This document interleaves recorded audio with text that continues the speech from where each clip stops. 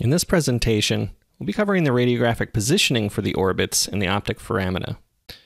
A typical routine would include these positions: the parieto-orbital oblique or Reese view, the Parietoacanthail Waters view, and the PA axial or exaggerated Caldwell view.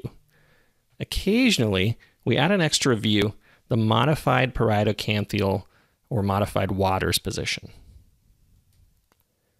For the Parietoacanthail oblique method, or the Reese method, bilateral projections are usually taken for comparison. Keep the CR perpendicular to the downside orbit and rotate the MSP 53 degrees to the IR from a lateral position. If you're beginning your positioning for this view with the patient in a PA position, you only need to rotate the head 37 degrees from the CR towards the site of interest. Keep the AML perpendicular to the IR. This view should project the optic foramen in the lower outer quadrant.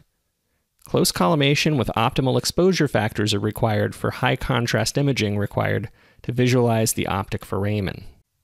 The Waters view shares the same positioning as other Waters views covered this semester. Place the MSP and MML perpendicular to the IR. They should cause the OML to form a 37-degree angle with the IR. Center through mid-orbits, preferably upright in case there may be an air fluid visualization of the sinuses. Petrous ridges should be projected below the maxillary sinuses.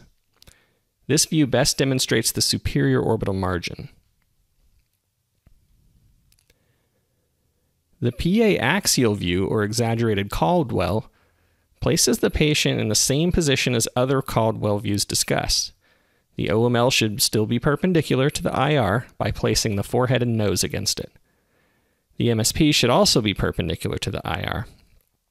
For the central ray to be exaggerated for this view, angle 30 degrees caudal, exiting mid-orbits, or 3/4 of an inch distal to the nasion.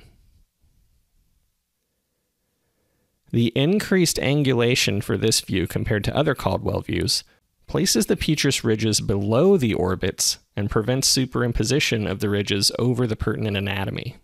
For the modified Waters view of the orbits, this view is not always performed, but will effectively evaluate the inferior orbital ridge better than the other views. Start by placing the MSP and the acanthomeatal line perpendicular to the IR. The AML is typically perpendicular when the nose and chin are resting on the IR. Direct the central ray through mid-orbits. You can collimate to the orbits for this view, as the petrous ridges will be projected in the lower third of the maxillary sinuses.